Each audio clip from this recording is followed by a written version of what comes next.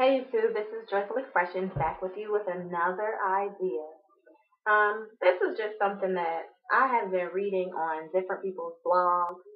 I've been reading on different websites, and it's just something that's been kind of on my mind in regard to the natural hair movement, natural hair journey, natural hair phase or bandwagon, whatever you want to put after natural hair, but I'll put it as natural hair choice.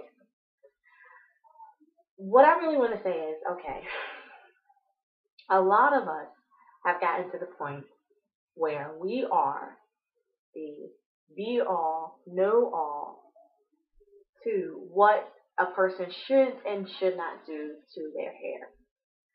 Um, we have become critics.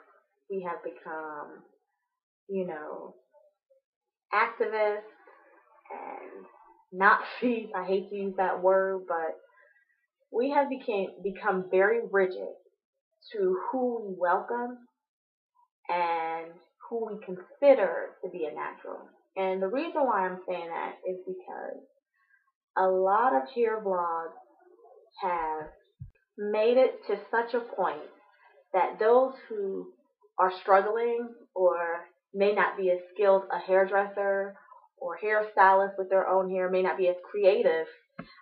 If they, God forbid, say that they're having a bad hair day or that um, their decision to be natural is, dissuade, or they're thinking, oh my God, why did I go natural? It almost is as if you're not allowed to have that emotion. I just want to keep it real for a minute. And I hate that phrase because it's so cliche and we're all real. We're human. Nobody's a cartoon. So, it is okay to have a bad hair day. Having a bad hair day does not mean I don't like my kinks. It does not mean that I don't like my coils. It does not mean that I'm not enjoying my journey. It just means it's part of my journey and I'm having a bad hair day. Um, every single day I wake up, I look at my hair and I love the choice that I made. I enjoy the journey that I'm on.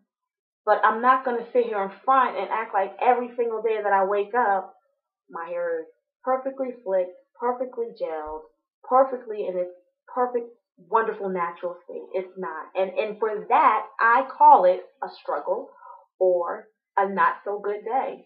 Whatever adverb or adjective you want to put in front of it, it does not change the fact. I love my natural hair, but I'm having a different day.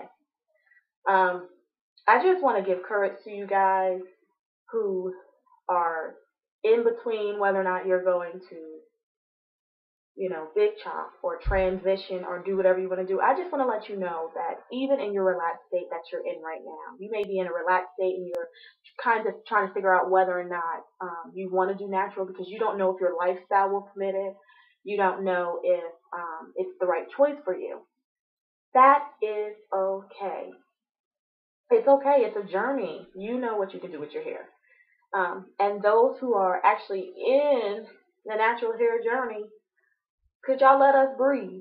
It's okay if we say, I'm having a bad hair day. That does not mean that I don't love my hair. It just means that I'm having a different day. So that was just something that was vent worthy on my chest. And I was sitting here like, dang, I can't even, if I say it, they're going to think, you know what I'm saying? Stop it. Stop it. Don't make people feel like that. And all of you guys sitting there like, sure, who make people feel like that? It's you. It's you make people feel like that. Um, and it's okay. I'm just saying, let's get back to the original of the experience and the funness and the beauty of natural hair. Let's stop the division of colored natural hair and um, all the silly stuff. Oh, you don't need to shave that. You're not natural. Come on, y'all. Um, I just want to encourage, inspire. If you're having a bad hair day, it is okay. Find some way to make it look good the same way we did when we were relaxed, when we got pissed off getting off that chair and that person didn't do the hairstyle that we wanted done. We went home, we fixed it, or we made them fix it, or we did what we had to do. But even on those days, We still loved our hair, but it was a bad hair day. And that is okay. Bye, YouTube. Enjoy the rest of your day.